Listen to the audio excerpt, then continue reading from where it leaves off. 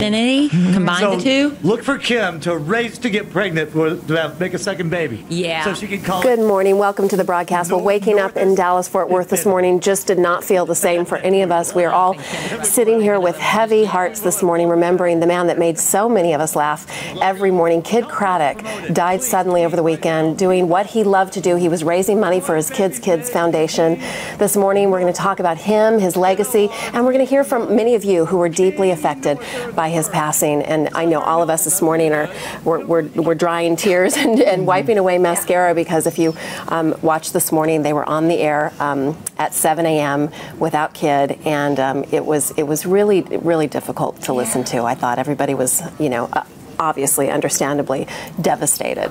It just goes, the fact that they were on the air. Somebody said, I didn't think they'd be on. I didn't think they would either. Well, they have to be on. Yeah. They need to be together as a unit, as a family. So they didn't want to be sitting around. They wanted to come on and honor him and, just be together. What was interesting, they said when they all drove in, JC was talking about trying to pull himself together this morning, and they all kept saying we needed to do what Kid would want us to do. Right. And that he was always about being prepared in advance. And so JC said, I got here at the time I always get here, and he goes, Kelly Raspberry was parked in Kid Kraddick's spot. She goes, so I parked in Kelly Raspberry's spot. And Kelly was like, yeah, I was going to steal his parking spot this morning. So what I found interesting was that amidst, a lot of sadness and a lot of, just shock, they were able to find humor, because once again, I think that's what Kid would want them to do. They were still doing their thing. And if you're not familiar with the Kid Kraddick in the Morning Show, it's a morning talk show on the radio that started here in Dallas-Fort Worth area, and it's now syndicated in over 100 markets. And it's Kid Kraddick, JC, Big Al, Kelly Raspberry, and Jenna. And just a wonderful group. Makes everyone laugh in the morning. But take a little listen to this morning, and it was a little different on the air. Good morning. Good morning. Howdy, baby. For the first time ever, we are Kid Kraddick in the morning without Kid Kraddick. Yep.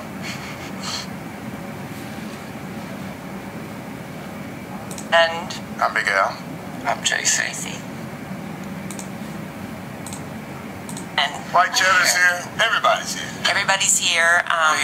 We don't really know how to go about this. We've never had this happen before. When we left on Friday, I was as mad as fire at Kid Kraddick. Oh, I didn't know you could say fire right there. Keeping with the tradition, I left angry on Friday.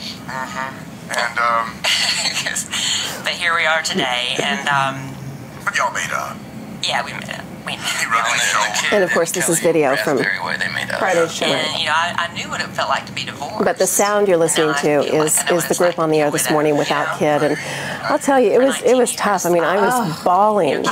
We're still crying here in the studio this morning. It's so sad. And we were on a conference call last night. All of us chatted last night before to talk about today's show. And I grew up with Kid since, the Eagle. And just July 25th, like a couple days ago, he sent me a request on LinkedIn to be linked in with him. And I was like, oh my God, Kid Kraddick. Like he thought enough to reach out to me. And then I accepted his request, and I was going to send him a little message. And then Saturday, and it's just crazy. It's important to mention, too, there are a lot of rumors going around about the cause of death. And, of course, we all have questions about that. There's been no official cause of death released. There have been rumors about maybe a brain aneurysm or something, but it did happen right when he was on the golf course. And apparently he was not feeling well and, was sweating, not feeling well, but nobody really thought anything of it because it was hot and humid there. And then, of course, shortly thereafter was taken to the emergency room. And I think what's so amazing is all his team was there. So they were all at the hospital. Oh my gosh. I can't even imagine. And the plane ride back, because then you're not home, and it's just devastating. Let's go out live to Don Wall. He is in front of the studio for us. And Don, you were able to talk a little bit to Kelly Raspberry this morning.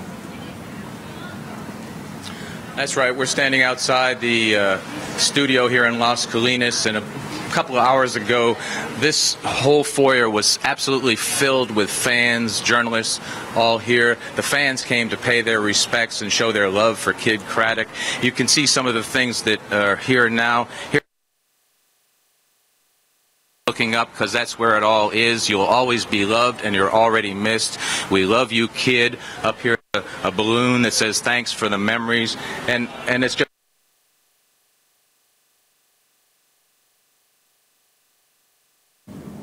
We're having a little bit of trouble with Don's audio there. After the. I'll keep talking, and maybe you can hear me.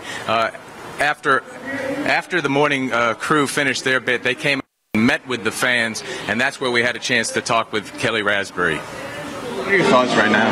Well, I just, I hadn't really had a chance to process it. I go from a state of shock to just, crying uncontrollably. I guess it's like everybody else processing the death of someone that was so unexpected. But we love him, and we continue to love him, not in the past tense. It's always, he's always going to be with us, and his charity's going to live on, and that's how he's going to live through his charity. So, thank you so much. Thank you.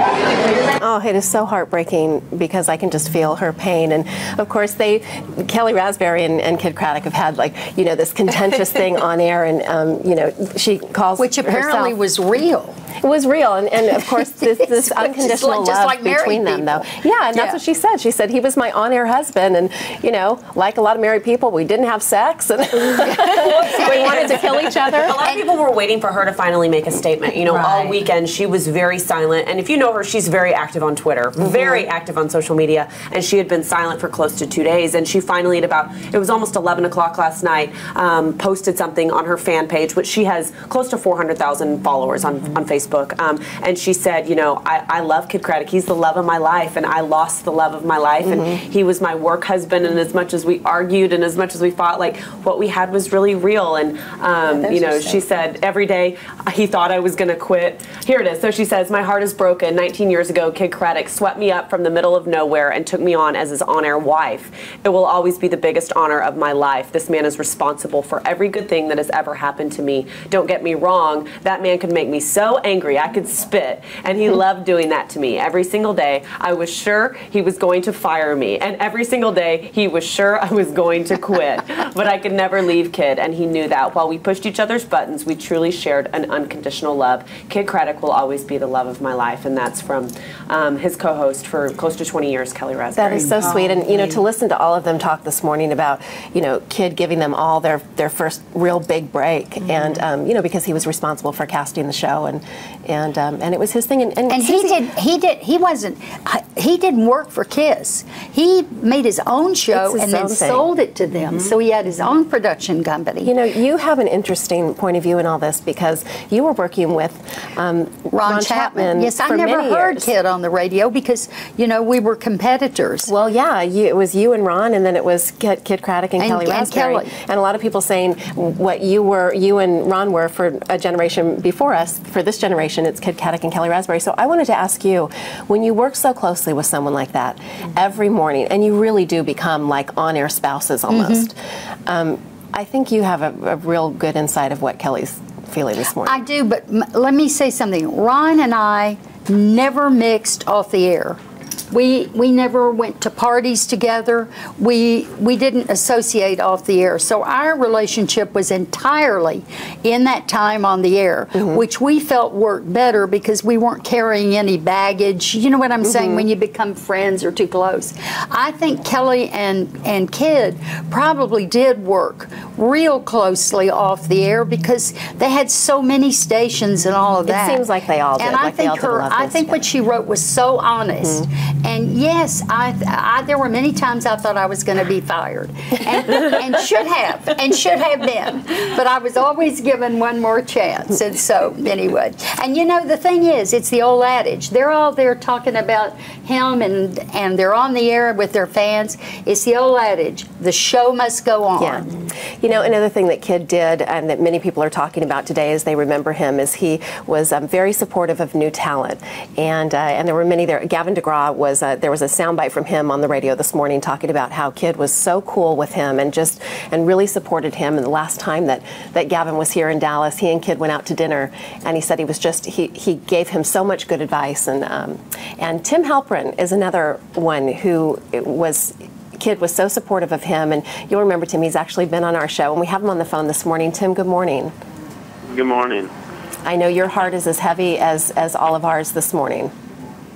Yeah, it's today's definitely a tough day. I think to tune in and listen to Kid Kraddick in the morning, which for so many people is a staple, is just different, and it's not the same, and it's hard. I think it's still sort of in that time of reflecting and remembering Kid, so it's definitely a tough morning.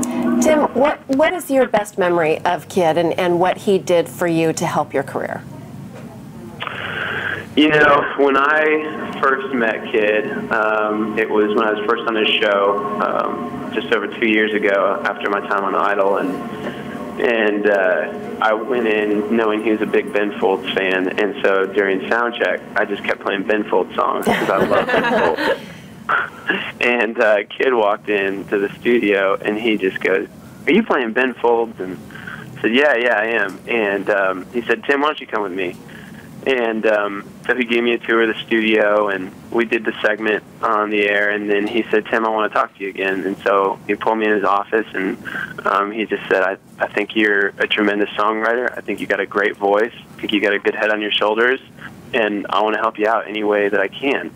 Cool. And he's like, "If you'll let me." And I was like, "Are you kidding me? If I'll let you, that'd be phenomenal." And so that's how it started, and that's how it always was. I mean, he went out on a limb when he never had to, and that extended far beyond the studio.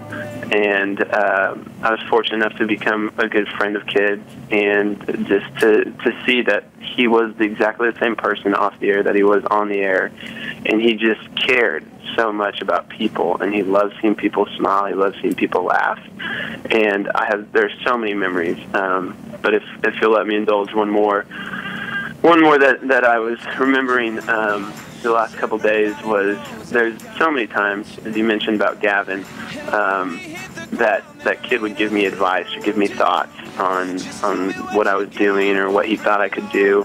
In fact, the last conversation we had, he had an idea for me, and I never got to hear what it was. But one of the times that he had told me something, and you could see I was really thinking about it, and was a little bit frustrated, and he was about to drive off, and he stopped, and he rolled down his window and said, "Tim, come over here."